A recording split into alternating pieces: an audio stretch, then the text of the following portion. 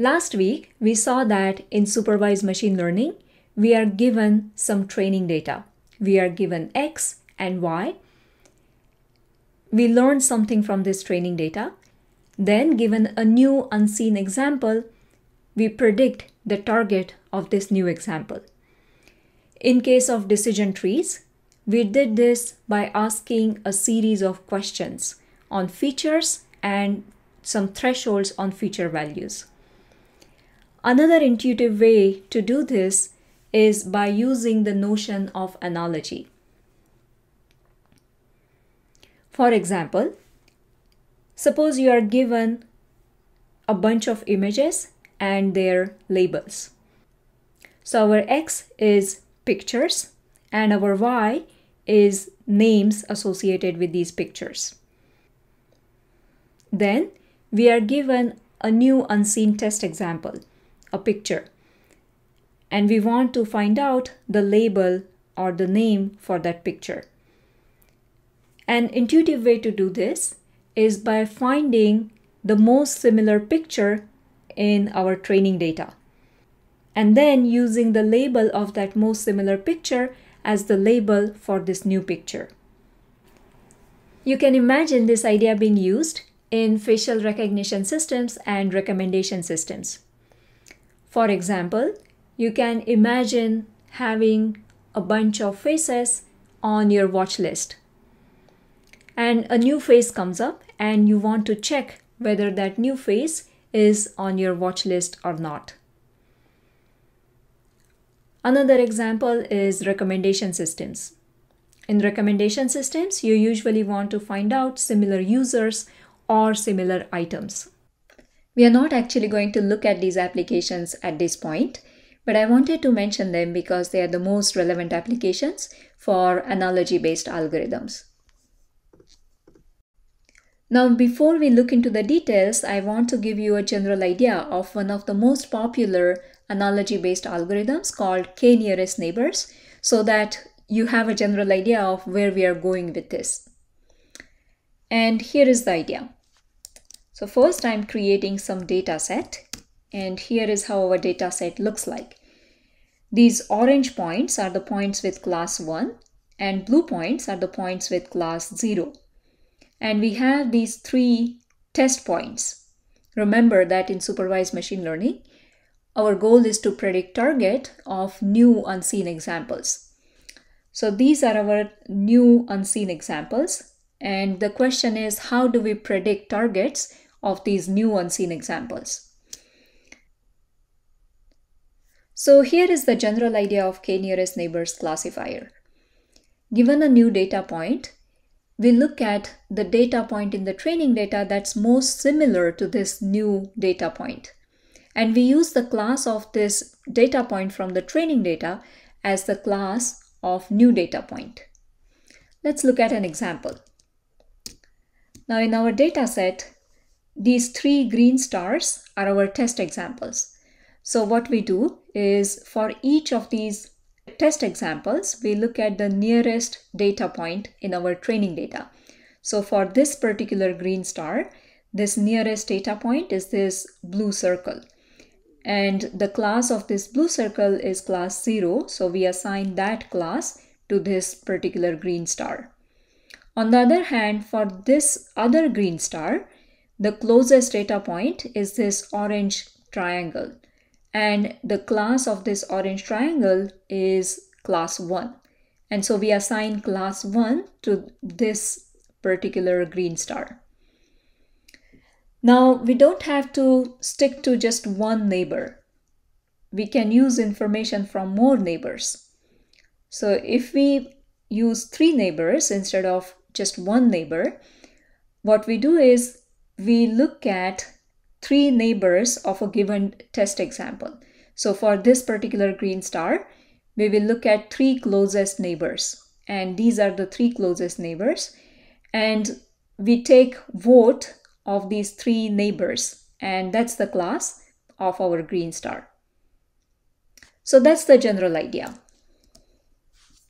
So our goal is to come up with some way to find similarity or distance between 2 examples. so that we can find nearest neighbors of a given example. For that, let's look at some terminology. To understand analogy-based algorithms, it's useful to think of data as points in a high-dimensional space. So, given X, each feature in your X is a dimension. And each example is a point in this d-dimensional space. For example, in our cities data, in our Canada, USA cities data, we have two features, latitude and longitude. And each example is a point in this two-dimensional space. So here on the x-axis I have longitude and on the y-axis I have latitude. And these are our points in this plane. In the Spotify dataset that you used in Lab 1, after removing these text features, we had 13 different features. So here we have 13 dimensions. Our data is 13-dimensional data, and each example will be a point in this 13-dimensional space. In machine learning, we usually deal with high-dimensional problems. For example, if D, that is number of dimensions, is around 20, then it's considered as a low-dimensional problem. If it is around 1000, then it is medium-dimensional problem. And if it is around 100,000, then it is high-dimensional problem. And it's not very hard to think of problems where the dimensions are, say, around 100,000. For instance, if you're dealing with images, then each feature would be a pixel in your image. Or think about Gmail's spam identification system. In that system, each feature would be a word from all emails that Gmail has. And so you can imagine that it would definitely be around 100,000, if not more than that. Feature vector is a vector composed of feature values associated with an example. Here I'm showing you a couple of examples of feature vectors. The first one is from our cities dataset.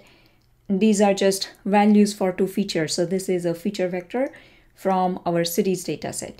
Here I'm showing you a feature vector from our Spotify dataset, which has 13 different values.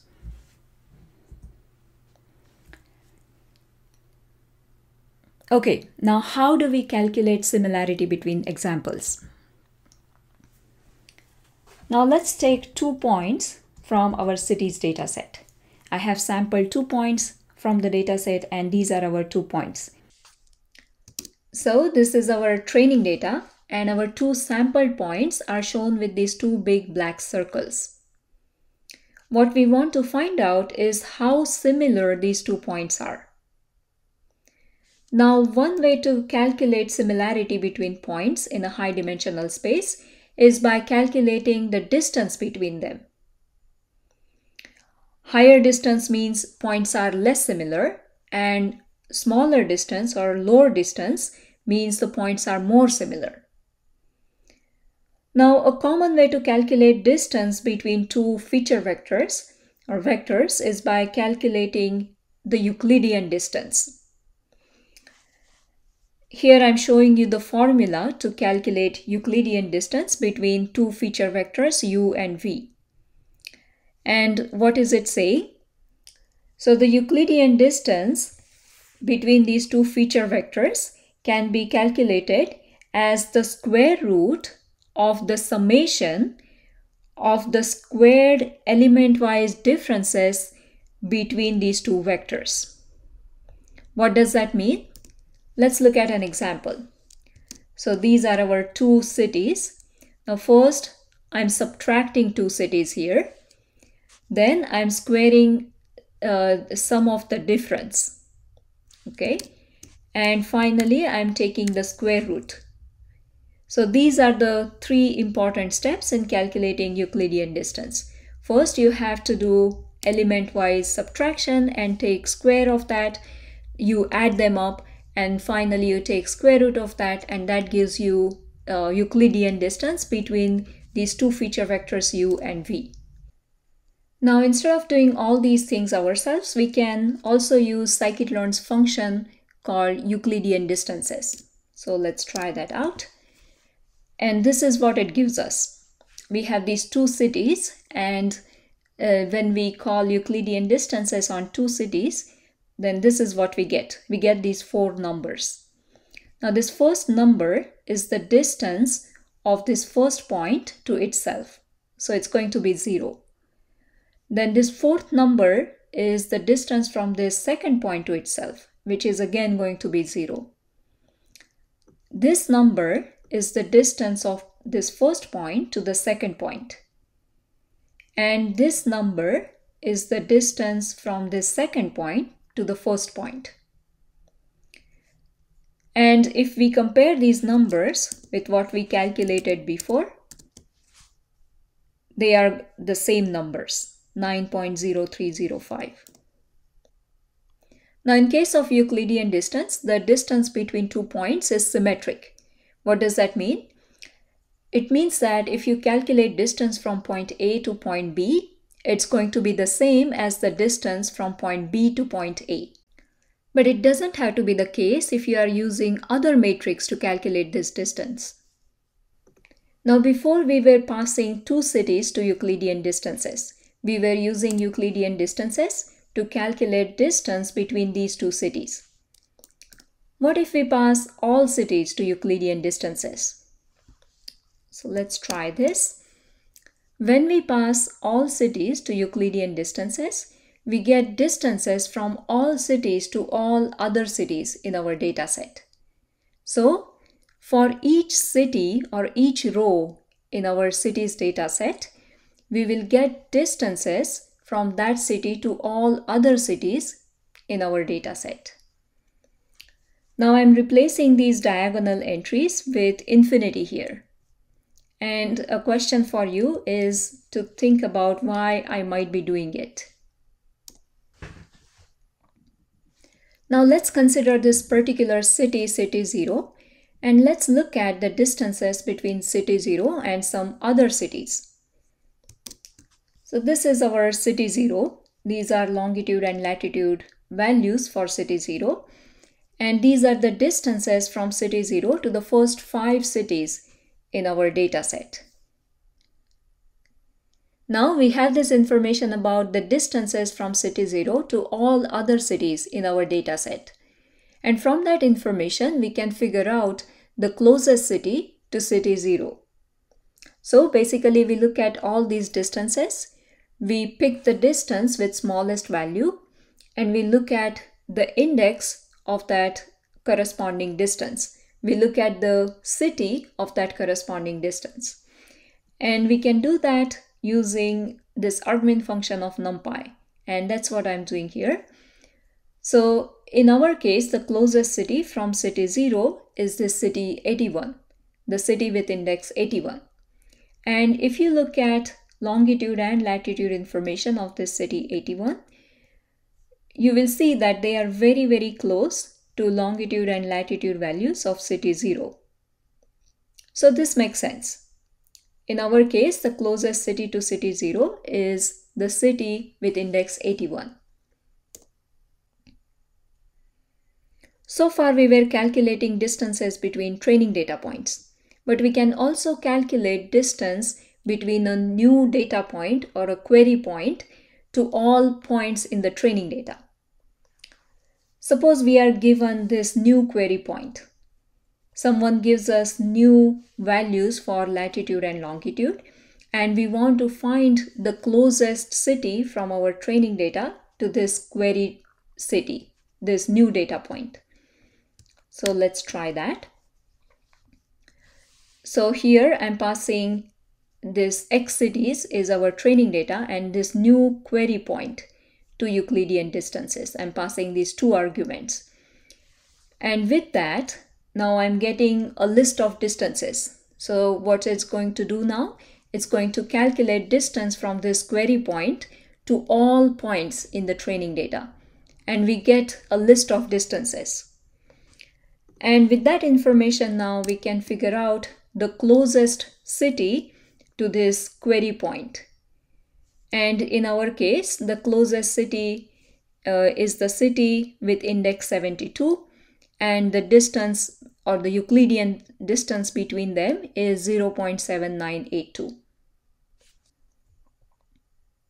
So that's one of the simplest way to calculate distances and similarities between points. In the next video, we will talk about k-nearest neighbors algorithm.